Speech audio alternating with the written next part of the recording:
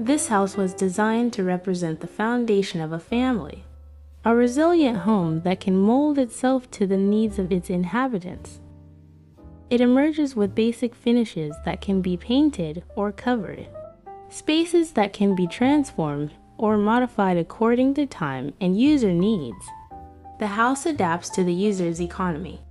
The same spaces are designed to be built in stages. It currently has 2 rooms, but it is projected to have up to 4 rooms, as well as the option to add security features and comfort, such as roofing or enclosing the garage, creating a jacuzzi or a gym on the 3rd floor.